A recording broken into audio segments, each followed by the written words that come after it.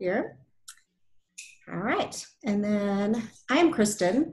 I send all the ADHD KC meeting messages and newsletters and signups and everything. I'm excited to have Jamie Neal Lewis, a nurse practitioner at Children's Mercy, talk. She is in the ADHD clinic right now, but she previously worked in their sleep clinic. So she has 6 years of experience in the sleep clinic. So very expert advice tonight coming from her. And I'm super excited because everybody has sleep issues at some point, but people with ADHD definitely have more. So I'm excited to hear this topic and see if we can all get hints. And I know some of what she's going to say, and I know that it's hard to follow the advice. So hearing it once again will help reinforce what we need to do. So take it away. All right. Let me see if I can get my screen shared here. Can you guys all see that? Okay, I see some nods, so I'm going to go, I'm going to get started then. So I'm Jamie, I'm a nurse practitioner at Children's Mercy, and I currently work in the ADHD clinic, and I do some developmental and behavioral clinic as well. I did work in the sleep clinic at Children's Mercy for about 6 years, which is kind of when I developed my interest in, oh, you know, there's so much mental health and other diagnoses going on in people with sleep problems. So really kind of piqued my interest. And so now I find myself kind of in my dream job, taking care of kids with ADHD and autism and different things like that. So I was excited to get this opportunity. I don't have any disclosures. Nobody pays me any extra money to do anything. So sorry to me, I guess, but it's just me here tonight. Objectives, just kind of some of the things we're going to go through. Quickly, we'll review the recommended sleep durations by age. We'll discuss kind of how common sleep problems are in people with ADHD. I'm going to go through and kind of explain some common sleep disorders in people with ADHD and review tips to help with sleep problems. And then we should have plenty of time for questions and discussions at the end. So first of all, this is from the National Sleep Foundation. That's a group that kind of studies trends in the American population, and they do a different kind of survey every year. And so this came out about maybe 5 years ago. You can see, can you see my mouse when I move it? Yeah, okay. So you can see there's a recommended column. Well, first there's an age, and then there's a recommended in hours, and then a may be appropriate column in hours, and then not recommended. So they didn't come out with like a hard and fast, you have to have this many hours of sleep. But probably for the group that I take care of kids since I work at Children's Mercy. You can see that preschoolers here, 10 to 13 hours total of sleep in a 24-hour period, but some of them might be okay with 8 to 9 hours. And then we go through the different age groups here, and we see that here's the recommended in this column here based on age, but it might be okay. If there's no daytime consequences of sleepiness, then maybe 7 hours is okay. Or it's hard to think of a preschooler at this age going 8 hours every night and not having daytime sleepiness, or other issues. But that's where, those are the recommendations for people without any other health problems. So how common are sleep problems in people with ADHD? Well, when I kind of looked through the research, I found different studies that gave us different numbers. So it appeared to be most commonly in about 25 to 50% of people of all ages who have ADHD have a sleep problem. But then I found other studies that said up to 55% of children, and another study that showed up to 70% of people with ADHD. So the point of this is we know it's common and it's there. What's interesting about ADHD is having trouble sleeping is not one of the diagnostic criteria. So we have to make sure that we really ask about it, because sometimes sleep problems can be overlooked. The other thing that's interesting about sleep in ADHD is that adults who don't get the recommended amount of sleep at night are more likely to report symptoms of ADHD. So that makes sense. If you're tired, you guys are parents or teenagers, if you've been up late, you didn't sleep for whatever reason, you wake up the next day, you might find you're doing things to kind of keep yourself awake, like maybe you're moving around more, or maybe you're having trouble concentrating. So in adults, that's something that they look at really closely is how much sleep they're getting. Sleep problems can potentially be a separate problem from ADHD, or potentially associated with ADHD, or potentially associated with medications that we use to treat ADHD, although there's results of research and studies done on medications and stuff are kind of all over the board. Sleep problems definitely can lead to daytime tiredness, fatigue. They can interfere with mood, attention, behavior, and physical health. And again, they're often overlooked. So if you're seeing a provider for ADHD, make sure that you're kind of talking about sleep and going through those things if they're not asking. So why are sleep problems so common in ADHD? Well, there's a couple of reasons that we're looking at. We don't know for sure. It looks like there's genes, and of course they come up with these cute names like clock. The clock gene might be off, or another gene that doesn't have as cute of a name, but it stands for COMT. These genes have been identified as potential reasons why people circadian rhythms are off. It could just be a primary sleep disorder, which we'll kind of talk a little bit more. It could be that that's just how the ADHD brain works, that it just has that trouble shutting down or won't shut down. Or maybe it's a combination of ADHD with other mental health problems that commonly occur. So in children, we're commonly screening for anxiety or what's called oppositional defiant disorder. But in adults, there could be other things going on as well, such as anxiety, depression sometimes causes problems sleeping, or post-traumatic stress disorder or PTSD. So there's lots of reasons that could be going on. So this is one of the conceptual models I found that was pretty straightforward. You can see on the left-hand column here that maybe ADHD is the primary column. So the ADHD itself leads to the sleep problem. And so treating the ADHD might help with the sleep. And then here's the next theory. Maybe it's an interaction. Maybe ADHD and other mental health problems contribute to sleep problems. And then maybe there's brain chemicals or something about our bodies that contribute to all of the above. So we have to treat both. Maybe it's a sleep problem that's different than ADHD. Maybe they're working together. So we've got to find something to treat both of those together.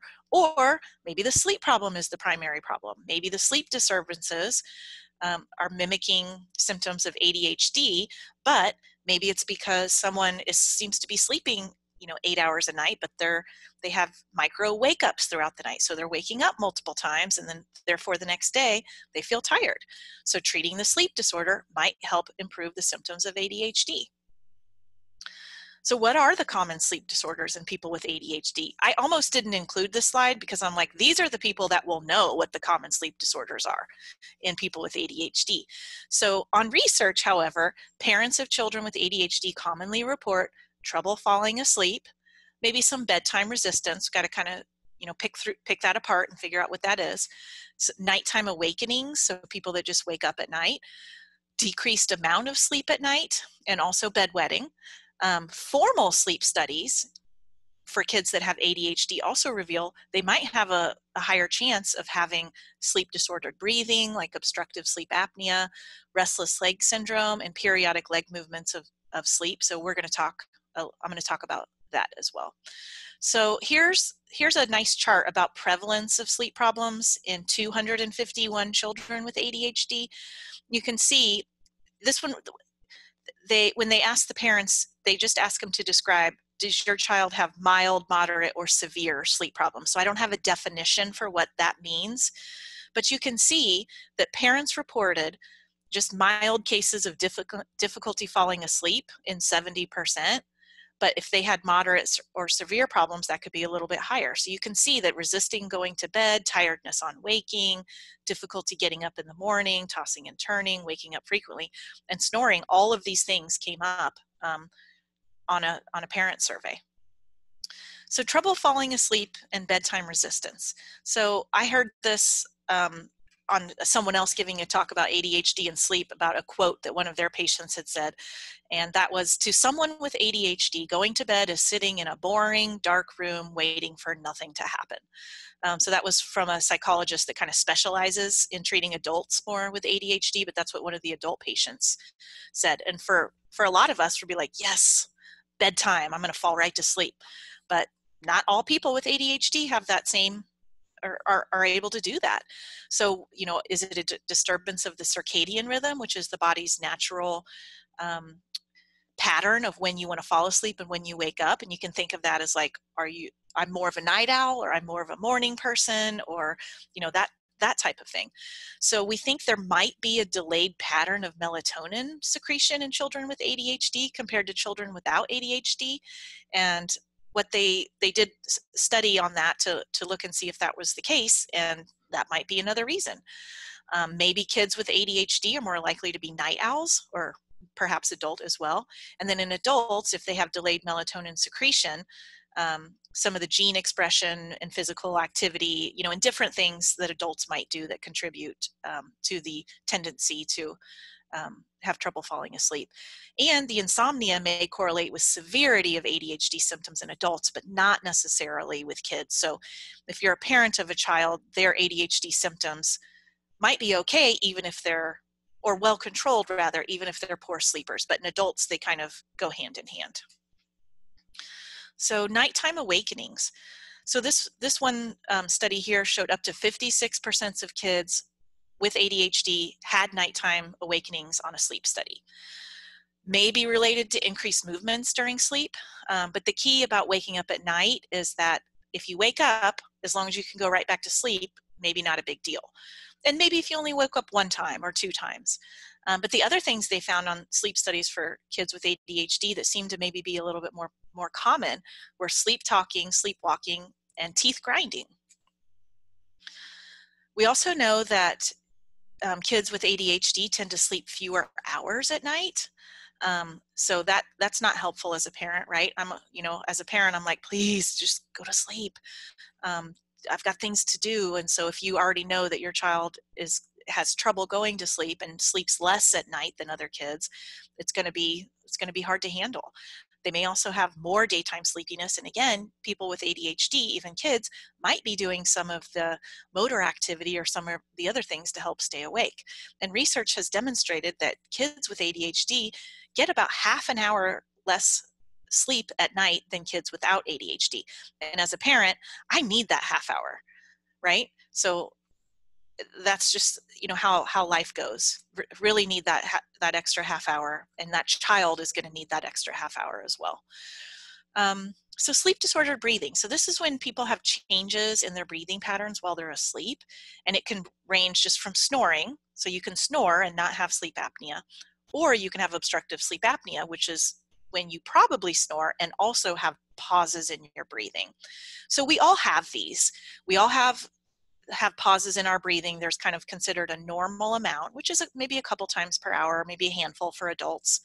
But for kids or adults, if you have more than the kind of normal number and it affects your quality of sleep, then we need to do something about it. So obstructive sleep apnea is consistently associated with behavioral and cognitive deficits, inattention, and ADHD-like symptoms, especially in adults. How common or the prevalence of obstructive sleep apnea in patients in ADHD is higher than in the general population. So could be as high as a third of people with ADHD also have obstructive sleep apnea compared to 3% of patients that don't have ADHD. And we do know that treatment of obstructive sleep apnea has shown improvements in ADHD symptoms. And then treatment might include medications. In kids, commonly they'll say, let's do a surgery to take out tonsils and or the adenoids, or CPAP, which are kind of the breathing machine. It can go over your nose or go over your nose and mouth to help you sleep better. So restless leg syndrome is defined as an irresistible urge to move the legs to relieve an uncomfortable sensation when you're at rest. So this is an awake daytime phenomenon. It's usually worse in the evenings or at bedtime. And about 2% of children without ADHD might have restless leg syndrome, but up to 44% of kids with ADHD have restless leg syndrome.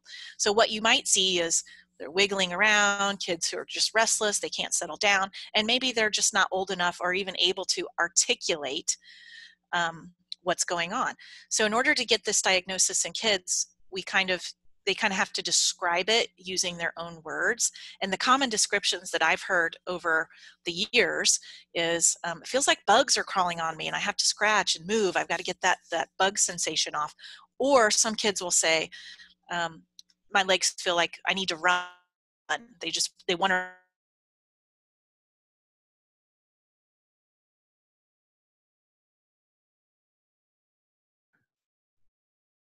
Can you guys hear her now? She locked up. Now? Jamie, are you still there? Sleep, and I'll say, well, what do your legs want to do instead? And then that's when they might say they might want to they run, or am I okay? Yeah, okay. I just got a warning. Okay. We missed you for a few minutes there. Like, Oh, a few minutes. well, not minutes. Okay. I can't remember what you were saying last. You were talking about 2% of kids with Okay, right here. Is that Okay. about where she was? Is that right? And Let's see. I can see Aya's face, or Okay. Aria's face. I'm not sure you say that. Sorry. Yeah, I'll just kind of pick it up from there. So restless leg syndrome in kids, they have to kind of use their own words. And so the common descriptions that I've typically heard from my patients in the past have been, it feels like bugs are crawling on me and I have to move my arms, or I have to scratch to get, or rub my arms or rub my legs together to get rid of that feeling. Or other kids will say, it feels like, my legs need to run. So as a provider, one of the ways I've kind of learned to ask this question is, what part of your body can't fall asleep? And so if kids can say, oh, it's my head, then you can say, then I would say like, oh, well, what's going on in your head, or my brain? But if they say, oh, my legs, then I'm going to be kind of clued in, and I'm going to say, well, what's going on with your legs? What's happening? And so then if kids can just come out and say it, and commonly it's something having to do with, it feels like bugs or creepy crawlies or something, or that my legs aren't tired, they just want to run. And if that's the case, then I would say, well, then that's probably restless leg syndrome. So when we suspect that, what we do is get a little bit of blood drawn. It's called ferritin. It's a protein that transports iron. And if the ferritin is low, then most of the time we would supplement with an oral iron over-the-counter medication. So I would say, don't just put your child on iron. We should be checking and measuring and doing it safely.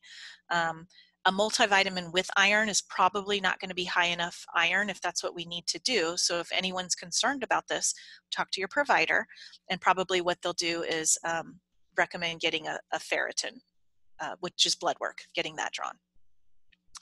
So periodic limb movement disorder of sleep is kind of the nighttime, kind of the sister condition of restless leg syndrome.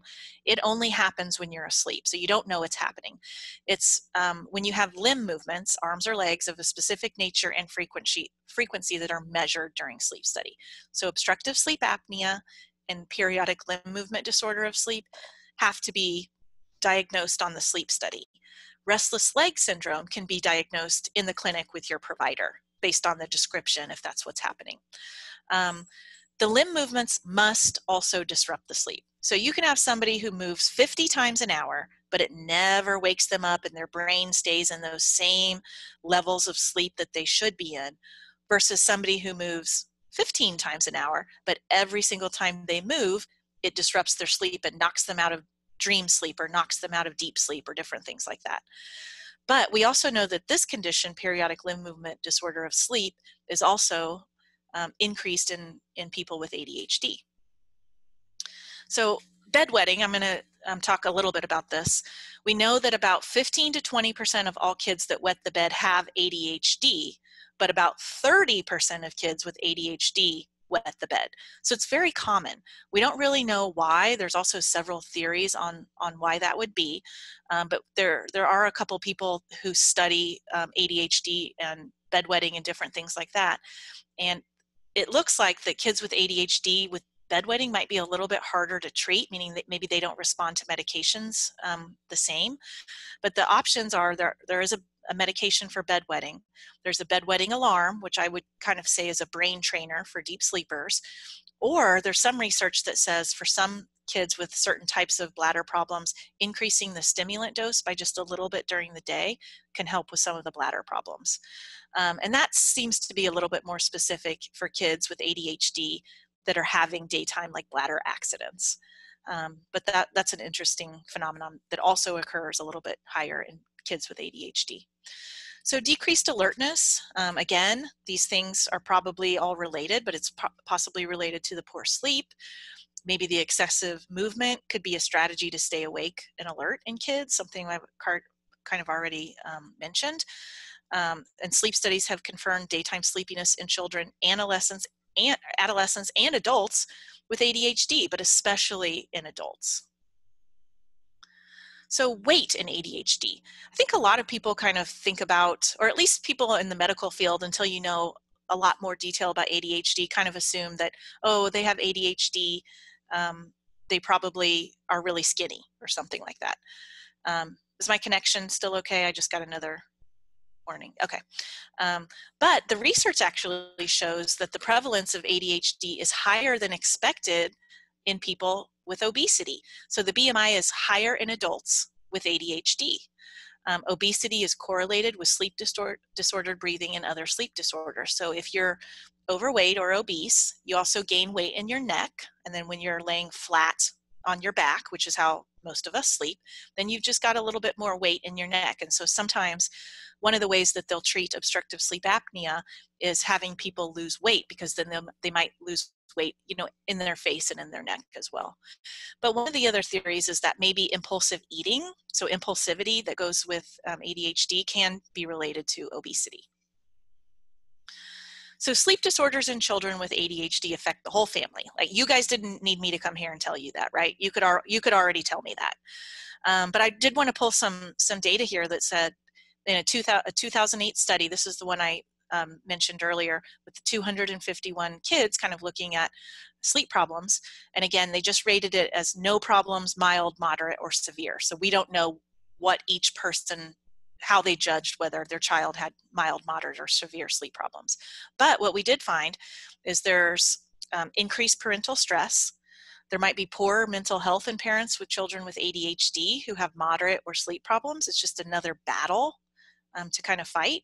And that primary caregivers, whether it was two parents in the home, a single parent, single mother, single father, were 2.7 times more likely to be clinically depressed, stressed, or anxious than if their child had no sleep problems. Because again, we think about all these things that go on, and having good, healthy sleep helps with lots of different things, okay? The other thing they found is that parents of children with ADHD are more likely to be late for work. Probably has something to do with how those mornings go for kids with ADHD. So that what they found in this same study for sleep problems in children is that children with sleep problems had lower quality of life. So that's when they kind of ask about, do you feel that your quality of life in this area is good, bad, different things like that.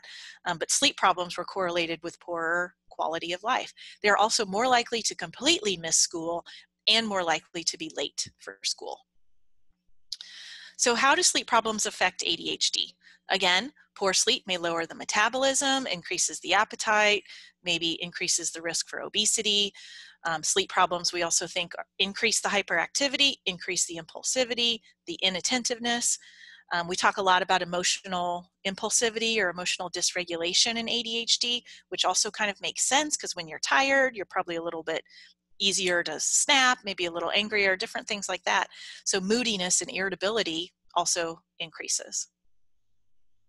So how can we assess sleep problems? You guys also don't need me to tell you this as the parents. My job as the provider would be like, okay, let's get some data.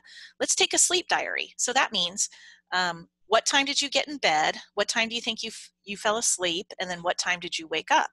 So the research shows that people with ADHD tend to overestimate how much sleep they're getting. So for me to say, what times do you go to bed? What times do you wake up? And sleeping the whole time, well, that's some information, but maybe more details would help give us other information. And then also comparing school nights, how bedtime on school nights is 9 and they get up at 6:30 for school, whatever. What happens on weekends? So what happens on Friday, Saturday, and maybe even Sunday? Because commonly, what we all like to do is sleep in on the weekends. So we're looking for a big difference there, because one of the things that we know is if for people that have sleep problems, if they vary their sleep pattern by more than an hour, then they're going to have more trouble getting back on the regular school night schedule. Also, where do we sleep? That has been an interesting question over my time working with parents and families. In a bed is kind of the best place we want people, but that doesn't always happen for different reasons, but we kind of want it in the same location. So we want you in your room, in your bed, every night. And so, I've had patients that sleep on the bathroom floor because they wet the bed, different things like that. And that certainly doesn't make sleep problems any better. But also thinking about what else are we doing in the bedrooms, which I'm going to talk a little bit about. How many times do you wake up at night? Can you tell what wakes you up? Do you take naps? Are you falling asleep? Because sometimes I'll say, do you take naps? And people will say no. And then I'll say, well, are you falling asleep or dozing off at school? And that might lead us to a different, or get us information we're looking for. And then what electronic devices are in the bedroom? So let's talk, I'm going to switch gears here and start talking about how we can maybe help for people with sleep problems. And that starts with healthy sleep practices. So sleep hygiene is kind of the term we call it. And we'll talk about caffeine, electronic devices, we'll talk about exercise, we'll talk a little bit about melatonin, a medication for sleep, stimulants, sleep studies, and waking up earlier. So healthy sleep practices, again, are typically called sleep hygiene, and that's a modifiable daytime, bedtime, and nighttime practice that can have a positive impact on sleep. So the key about sleep is that we develop habits on how we sleep. So when we're talking about changing sleep patterns, it's all about changing habits, which some habits can be very difficult to break, okay? Now, changing sleep habits is kind of the first line treatment for kids with ADHD, and typically first line treatment for all kids if they're having trouble with sleep.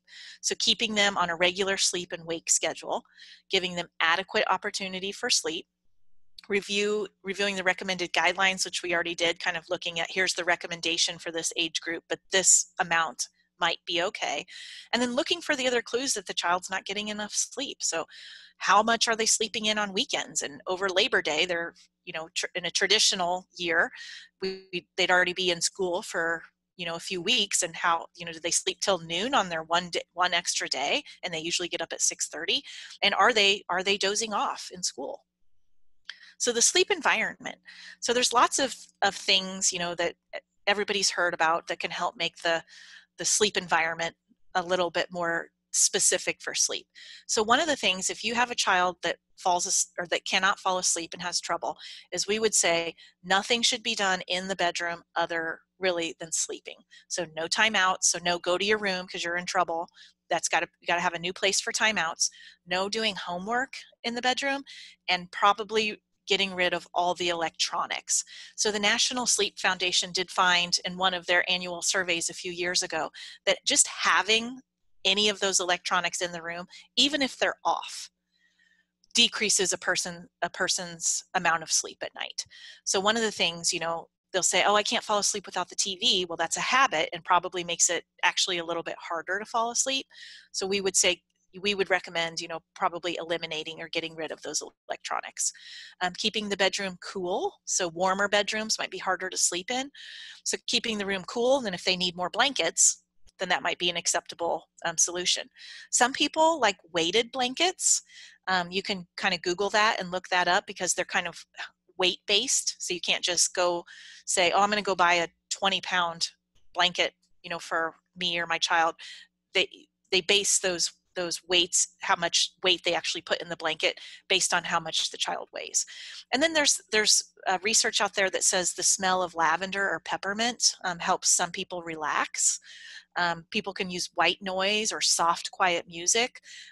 Adults with ADHD sometimes say having music in the background if they wake up kind of helps makes it easier to go back to sleep. And then in a dark room. So we don't want a lot of lights. And again, sleeping with the TV on, a lot of people will say, I like the sound, I like the music. And if your child doesn't have any trouble sleeping and they fall asleep and they stay asleep, I'm not going to argue about TVs in the bedroom. But if you're saying, oh, well, my child can't sleep and all that, then one of the things I'm going to say is we're going to have to try getting that TV off or taking it out of the room. Okay.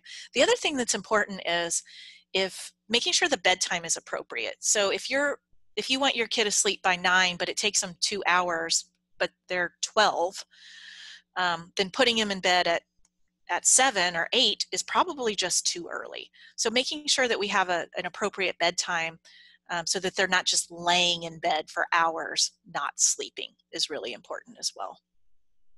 So bedtime routines, Again, because power in repetition.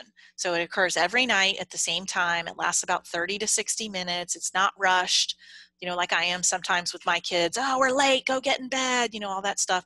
Kind of having to be a little bit more planned, unpressured, hurried, ending on a positive note.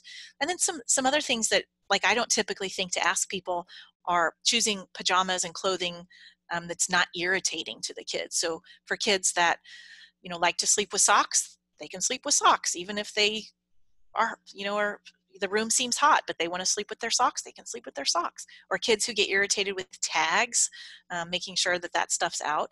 And then the other thing that is probably a challenge for my husband and I with our kids is no rough housing or exciting activities 1 to 2 hours prior to bedtime. I don't know what it is about my kids, but come like 8 o'clock, they want to wrestle. So we, just working on those kinds of routines to say, maybe we shouldn't wrestle, maybe we should do some quieter activities. So for students, some of the things you could also do are having them do their homework earlier in the evening so that they're not anxious about trying to get their homework done or saving it for last thing, and then they end up doing homework later. And then for younger kids, bedtime stories, baths, reading. And so replacing the wrestle mania that goes on in my house with puzzles or coloring or something a little bit more quiet will help some kids also kind of settle down and get ready for bed. And then behavioral interventions. These are also kind of the big habit changes. We have psychologists that kind of help people with this. These are our kind of medical or psychological terms for some of the things we recommend. But, sometimes if you put your child in bed and the big problem is that they cry until you come in, well, one of the things you could do is, okay, we're going to let them cry for 5 minutes and then we go in. And then next time the interval is going to be 10 minutes and then we go in, and then the next time the interval is going to be 15 minutes, and and things like that. The other thing that I hear a lot is, well, they'll fall asleep okay, but only if I'm in the room with them. So there's lots of tips and strategies for that as well, which it's gradually kind of removing the parent from the situation. The thing I've been hearing about a lot recently is, well, we're on summer sleep schedule, so what's the best thing to do to get ready to go back for school sleep schedule? And a lot of, like this right here will say, trying to get them in bed earlier. One of the things that I like is actually waking them up a little bit earlier every day, and you can kind of keep the bedtime the same for the first few days, because waking up earlier, even if it, small changes, 15 minutes early, 20 minutes early, will drive that sleep pressure then at bedtime. So if you gradually start waking them up a little earlier, then the sleep pressure, the sleep drive to go to sleep a little bit earlier will follow behind that. So caffeine. So this is really important to talk about. Probably most of us really underestimate the power of caffeine. It can last for 24 hours in the system. We want to make sure if you have ADHD and you're having trouble sleeping that you're not drinking caffeine at least 4 hours before bedtime.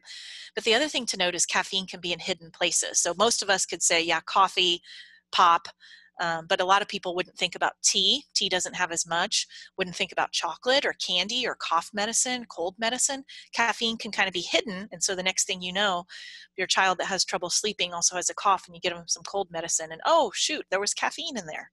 So just kind of thinking about, being aware of that when you have to make those types of parenting decisions.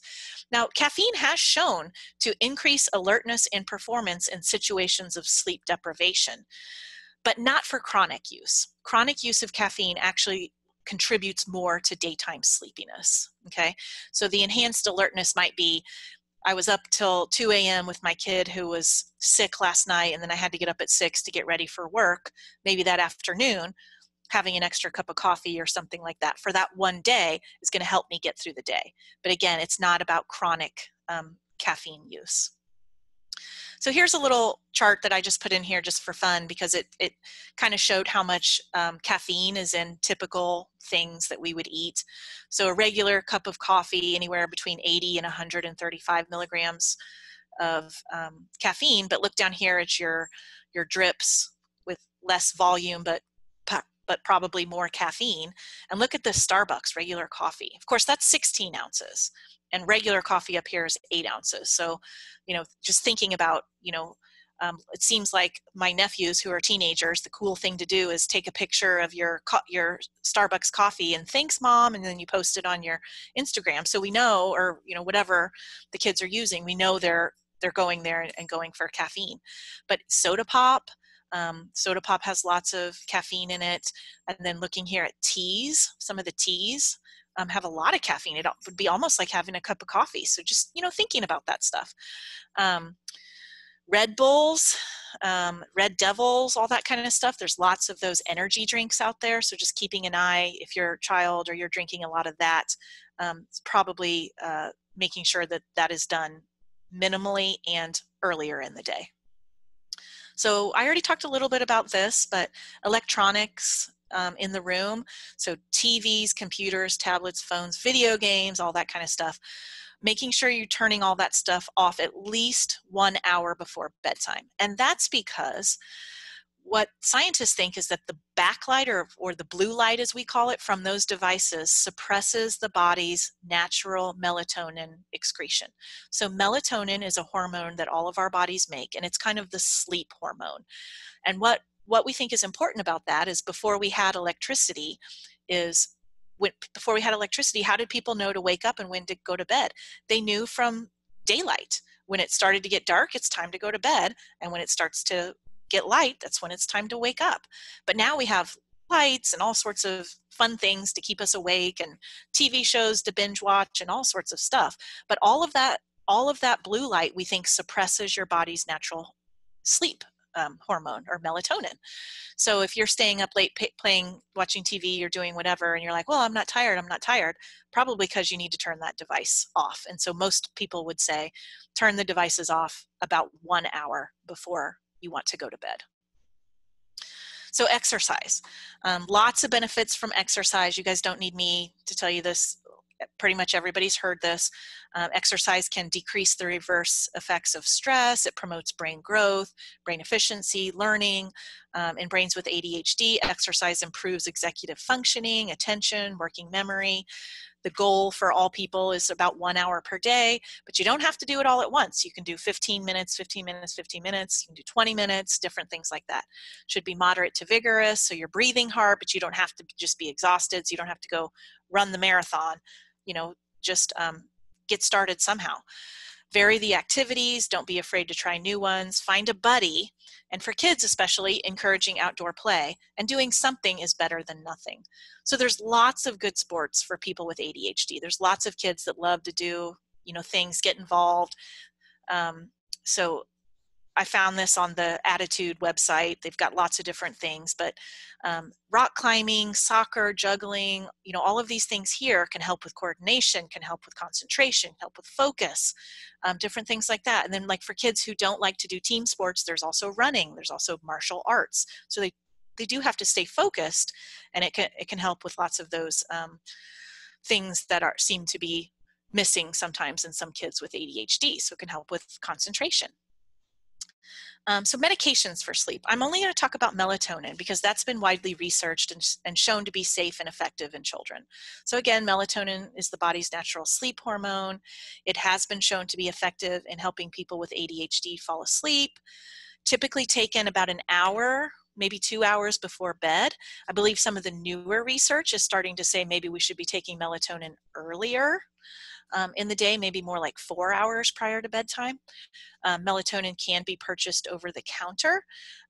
One thing that's important about melatonin over the counter is that since it's not regulated by the FDA, one brand that says this is a 1 milligram tablet may not really have 1 milligram worth of melatonin in it. So if you're having trouble, it might be worth to try different brands.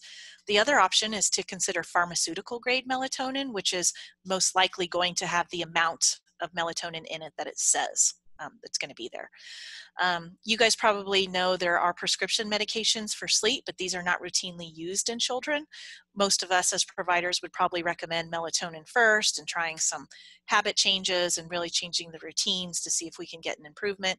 But the other thing to know is there's not very much research in people with ADHD and using these medications. So I was going to take a little bit about, or talk a little bit about this study that was done on kids with melatonin. Up here in this column here was the number of kids that they were in the melatonin group. I guess I cut that off. And this is 52 is the number of kids that didn't use melatonin. And this is kind of their demographic. So you can see here they're mostly boys, which is pretty consistent with how ADHD is diagnosed. And then some other things going on with the kids, but this is the one that I really wanted you guys to take a look at. Here, this is the melatonin group, and this is the placebo group. So the placebo group means they got a sugar pill or something. They didn't get melatonin. But what they found is at baseline, these kids were taking a while to fall asleep, and then when they received melatonin, we saw, they saw about a half an hour decrease in the amount of time it took to go to sleep. And you can see that all the way across the board here in the melatonin group. So they fell asleep faster, they probably slept longer, they had about 19 or 20 minutes higher amount of sleep, and their sleep efficiency, which was how well did they actually sleep, improved. So there's mixed results on stimulants, and I actually learned a little bit about this too when I listened to some of the adults that are some of the providers that treat adults with ADHD, but the research just pretty much reveals a lot of mixed results. Additionally to the research, there's also experts in ADHD that also disagree about the effects of stimulants on sleep in kids. So some people might sleep better with a short-acting evening dose of melatonin, while others are worse. And again, sleep hygiene and changing sleep practices are the first-line treatment for sleep problems. Some adults will say they need the evening dose, especially if they get rebound symptoms, and we think the rebound is from when they come off their stimulant. And I put two studies here 1 year apart from each other, not too long ago, showed that a meta-analysis, which is when they look at a bunch of different studies and they try to combine results into one big study, even though they were several different studies done, that stimulants impair the sleep of children and adolescents. And then the very next year, the other group did a baseline sleep study, and then 6 months later, after starting methylphenidate, they found that it didn't seem to make sleep worse. The sleep problems kind of stayed the same. So it's important then when you go into your provider to make sure that you're talking about any sleep concerns that you have. So a sleep study is it's a formal test to evaluate for some of those sleep problems that we talked about. So sleep disordered breathing, periodic limb movement disorder, and any other things that we're concerned about. So it measures all of this stuff and gives us an objective number. How many times do you stop breathing? How many times do you move? How much does it really disrupt your sleep? The other thing that I came across, which I actually didn't know, is that narcolepsy is a condition that also might be a little bit more prevalent in people with ADHD.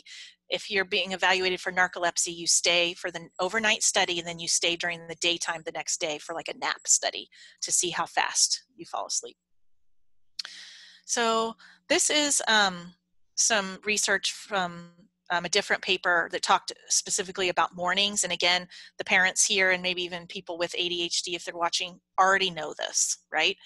Mornings are rough in houses that have children with ADHD. So you can see here that the early morning routine and the bedtime, evening, or homework routine are kind of the hardest times of day, which kind of makes sense because there's no stimulant on board here. But we also see that in the morning, parents are rating their kids with mild impairment, moderate.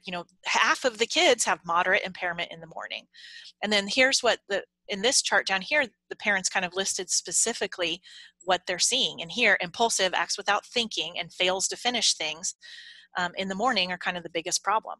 And so obviously that's an issue when we're trying to pack up and get dressed and eat and brush teeth, and everybody needs to get out of the house.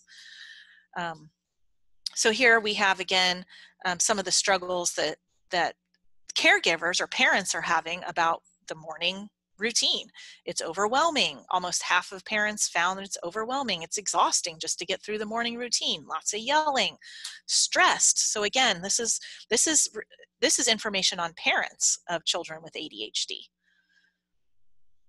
So the morning struggles. Many adults will report feeling foggy or not really even alert until mid to late mornings. Um, so one of the best things they say to help kind of wake people up is getting some natural light in the morning. So if you don't routinely open the blinds and do things like that, they say that's one of the best things that you can do in the morning. The other things that might just be tips to help out is getting ready the night before. So anything that you can have ready to go for the morning the night before, like pick out the outfit the next day, what shoes, pack the backpack, setting out, your dry breakfast goods. If tomorrow we're going to have cereal, okay, then the cereal's sitting there, the bowl sitting there, the utensils are sitting there, all that kind of stuff. And then making a consistent and predictable routine. So you can use checklists every morning if you have a whiteboard, or you can make one, or you can use visual charts. Like in the morning, here's the 4 things we need you to do: get dressed, brush your teeth, eat breakfast, grab your backpack. The other thing is some people report using a kitchen timer for kids that are like they can do it, but sometimes they need an impetus to get going. Is when the timer goes off, you need to have this, and this done, for kids that can remember to do 3 things without any type of visual cue. Eliminating distractions. I know commonly one of the things that I do in my house is we turn on the TV. We're watching things, but sometimes that might be too distracting for people with ADHD. So just getting up and getting the tasks that needed to be done first before turning on the TV. And then keeping essential items near the garage door, the front door, whatever door you're going out. Shoes are stored there, backpacks are stored there, coat is right there, everything is right there, so you grab it on your way out. The other thing that a lot of people will do, I hear, is maybe they'll go in, child is supposed to wake up at 6:30 for school, but we go in there at 6 o'clock, give them their medication. So at 6:30, it might already have some working. Same thing for people that use the patch, and adults will do the same thing. They kind of say for adults that do two awakenings, so one about 30 minutes to an hour before they're getting up, for adults that need to take medication that really struggle in the morning. Okay, so that's it. You guys probably know there is a newer medication out on the market that's taken at night, that's supposed to kick in about 8 hours later, to help people with morning routines. You guys probably also know that anytime there's new medications, they're expensive and not all insurances cover them. And so, it's kind of a struggle in many ways. But I'd like to thank Dr. Moody, who's one of the psychologists I work with, for kind of setting up this talk with you guys, and to my husband, who's watching our children and has them out at the park right now, which is why I have no one here to quiet the dogs when they bark. So here's my references if anyone wanted to look anything up. A lot of them can also be found on PubMed if you like to do any type of research. And with that, I'll go ahead and stop sharing, and then would love to hear from you guys on what you think, or questions, comments. Thank you for that. It was a great talk. Oh, good. Thank you. Thanks for having me. Yeah. If anyone else wants to unmute and ask questions, go ahead. And if you're too shy to do that, you can certainly type in the chat box and I will read the questions for you. Looks like we've got someone who unmuted. Do you have a question? Do you have any techniques for getting the children off of electronics? Oh yeah, no, that's a tough one. That's part of that transition. We usually would kind of say, especially depending on age, is rewarding the good behavior. So when they do it how you want them to do it, which is, okay, we need to get you off the electronic, then they get perhaps a positive reinforcement for that. And then the reinforcement might be different based on a younger kid versus a teenager. So kind of finding something that they really want, they really would like, for doing the desired behavior, might be a trick if you haven't already tried that one. Good question. Another question would be the melatonin or anything like that. Mm-hmm. My son doesn't want to take any sort of medication at all. Yeah. So I even got different kind of melatonin. I got the gummies or whatever. Yeah. Doesn't have anything to do with them. Well, yeah, that's a hard one right there. Kids that refuse to take medication, same type of issue in the mornings then or And just the sleep? I can get them to take them in the morning, Okay. but So probably not everyone forget it. okay. So probably a little bit of that bedtime resistance if it works. And then, oh, I don't want to take that because it is going to make me sleepy. So then I would say, it's hard to be a parent. So I would say kind of pick your battles. If he refuses to take the melatonin, maybe work on some of those other, behavioral or habit changes. And it sounds like maybe, the video games and the electronics would be like, okay, here's what we're going to do. We need you off the video game at this time. And if you do that, then you're going to be rewarded with this, or things like that. And if other parents, or if Kristen, you had any thoughts on these things too, I learn a lot from parents and what they tell me they've tried and has worked. So I'd love it if other people had tips as well. But I would say don't make the melatonin a battle at this time if there's other things that we could, try first. As far as the melatonin, you had mentioned that there are some people who believe in giving it earlier in the day. Mm-hmm. Yep. So I know Dr. Craig Canapari, I don't know if you've ever seen, he's a sleep specialist. Okay. Has a great blog. I think it's drcanapari.com. Okay. He wrote an extensive blog post on melatonin and great graphs on why it's better given earlier. I wonder if your son would be more open to taking it around dinner time when it's not that bedtime fight, because by that time when they're super tired, they're more oppositional with everything you try to do. Mm-hmm. So there might be some benefit to it. I know when we used it in my family with my kids, we always did it right before bedtime, did it under their tongue, the liquid that got absorbed faster that way. My kids like the taste of it. You have to find one that they like, all of that stuff. Yeah. So we did it right before bedtime and it worked, but there is some good evidence that giving it even earlier, and it might help behaviorally. Yeah. Oh, I think that's a great tip. Good to know. Yeah, making it more like a dinner time or an after school medicine, depending on what time. I see a question here. Is there a brand of melatonin you'd recommend? No, I don't have a specific brand. I think I agree with what Kristen said, that kind of finding, if they like gummies, you can find gummies. If they would rather have liquid, you can look for that. If they'd rather take a tablet, then you can look with that, because melatonin comes in many different brands, obviously, and many different formulations. Kristen, do you have a favorite that you use? Favorite brand? I know in my family we got, it was a liquid spray, and my daughter liked the orange flavor. It also came in mint. Mm-hmm. I don't remember what brand it was. We got it at Vitamin Shop, but I think they said something similar at Whole Foods. It really depends on what your kids will do. I mean, that's the whole thing. And none of them are regulated. And you touched on this. Not being regulated means we don't know exactly what's in it. And I really dislike that our country has decided not to regulate any of these supplements, because I wish they were regulated so we knew what was in it for real. And even if it's over the counter, it would be better if they're regulated. Yeah. Christine, I have a question. Christy, can you hear me? Yes. Okay, my question is, because of the COVID-19, the kids are sleeping all morning and stay late. How early do we have to start arranging their time? It's about like 2 weeks or 3 weeks we have until September 8th. Yeah, I would think, depending on how late they're sleeping compared to when they need to start waking up.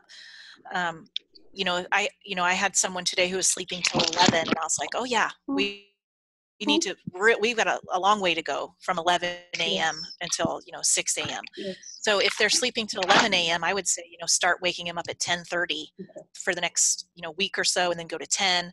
But that's still pretty late. If they're older kids, you might be able to do a little bit of almost like a cold turkey. That okay, we're going to go from 11 to 9 this week if they've got it, because those older kids who go to school earlier and have circadian rhythms that tell them to stay up later and sleep later, naturally it's going to be a little bit more work. So it might be a little more of a push to get them, if they're sleeping till 11, then just go to 10 a.m., waking them up for the next week, and then go to 9 a.m. the week after that, and then 8 a.m. the week after that. So it's not as big of a adjustment the week school starts. Does that does that answer the question? Yes, it did. Thank Okay. you. Mm-hmm.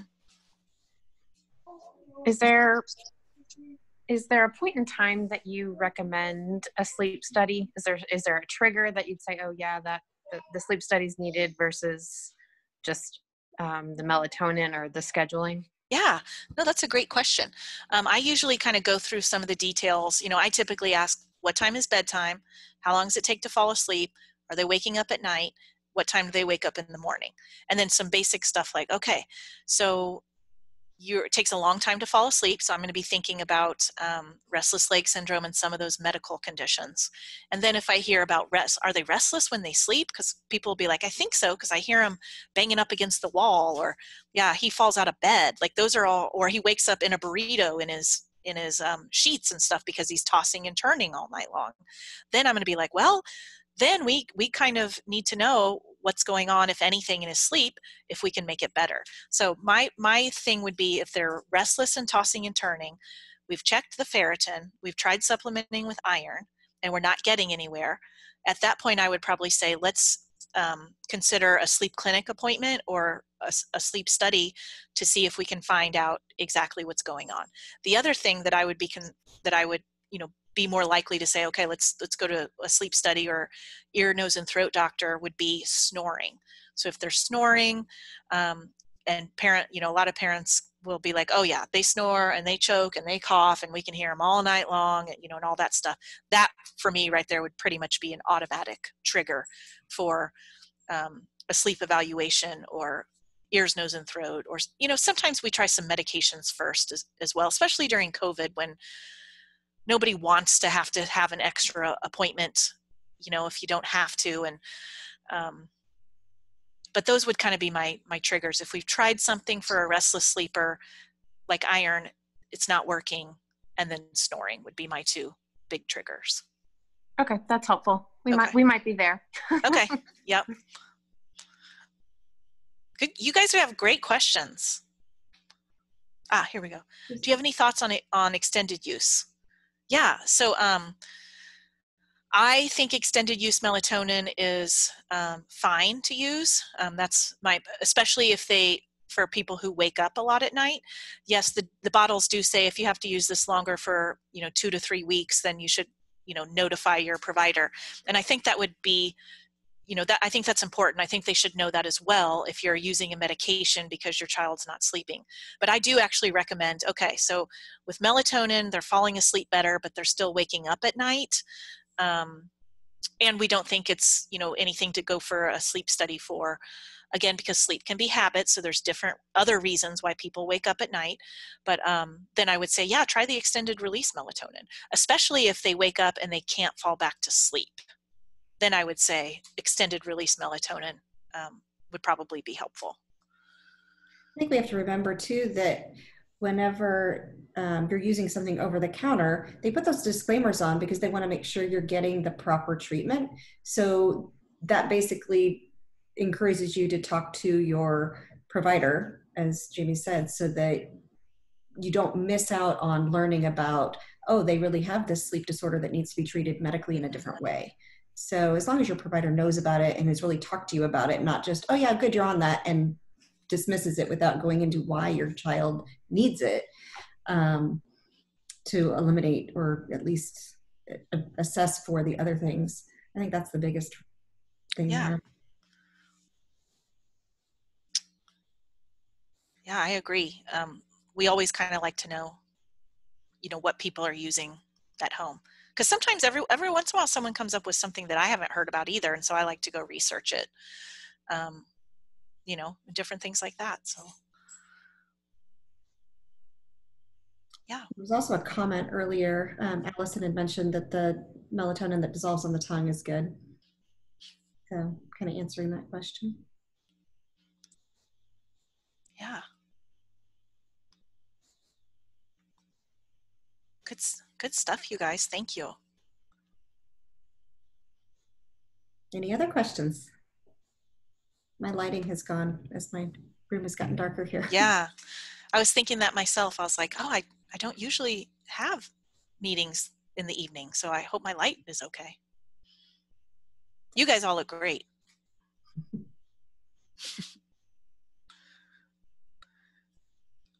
Thank you for sharing. You're Appreciate that. welcome. Thank you. This is very informative. Good. Thank you. Yes, thank you very much. We appreciate it. Yeah, no problem. Good luck, everybody. Excellent. And Thank you. Thank you. All of Thank our you so much. totally You're welcome. volunteers. So we really do thank you from the bottom of our hearts to Yeah. spend your own time on a night that you probably could have been doing anything else, hanging out with your family. But Yeah. thank you. No, that's okay. This was fun. I was looking forward to it. So thank you for having me. I appreciate it. Well, if you want to come back and talk any other time. All we'd love to right. know. Sounds good. All right. All right. Thank you. Thanks. Bye. Bye. Bye.